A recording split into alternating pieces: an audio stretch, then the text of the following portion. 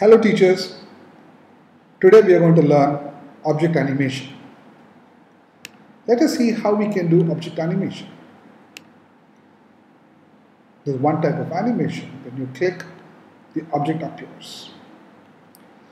For the second animation, I've drawn a rectangle and I've drawn another rectangle. Now what I'm going to do is I'm going to place the smaller rectangle, the blue color one, on the red and animate the blue color rectangle. To animate, I select the rectangle, then I go to the properties toolbar and I select the object animation. Under the object animation, I find what is the type of object animation available. So I drop down the menu, then I see flip around axis. I also tell what direction it has to flip around. So I keep this as right edge. I choose the speed to slow. I also choose when it should occur. And I keep the repeats to none. Now I've created a simple animation. Now let's see how it works in the lesson. To display in the classroom, I go to the full screen view. Then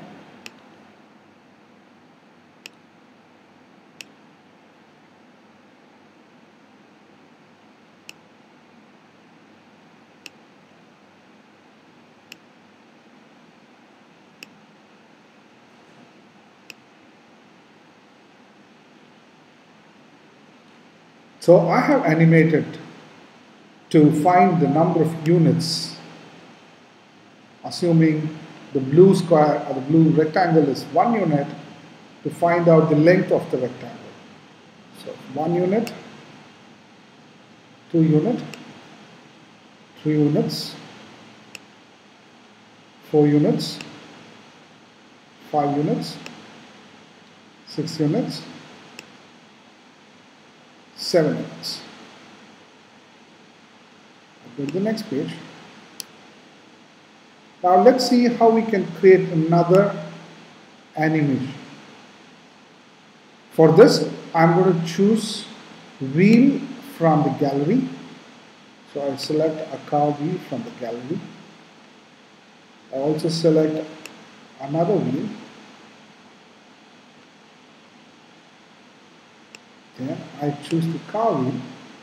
Go to the properties tab, select the object animation, then select the type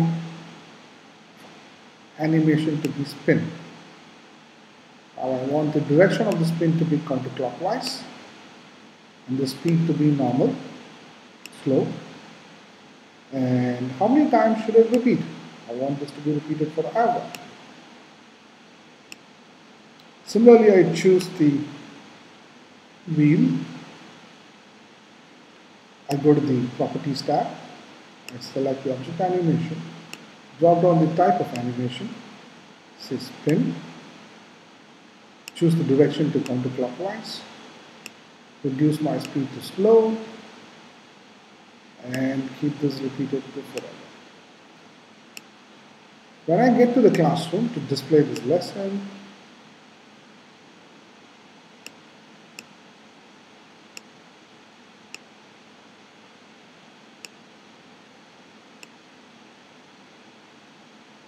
select the wheel, and the wheel rotates.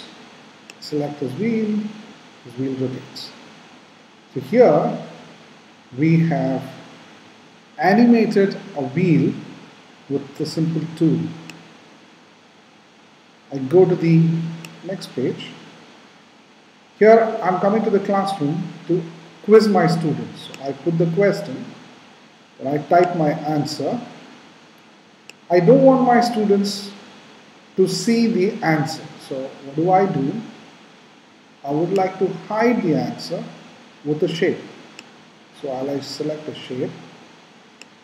Then I cover the answer. Fill the color.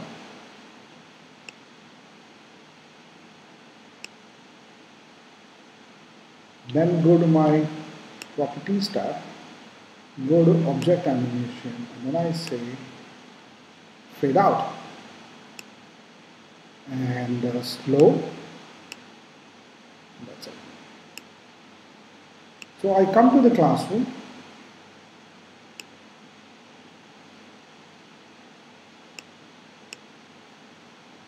I put the question up and I expect the students to come with the answer. To reveal the answer, I simply click on the shape. The shape fades out to reveal the answer. Hope you like this video. Please like us at facebook.com/C3IT Experts. Thank you.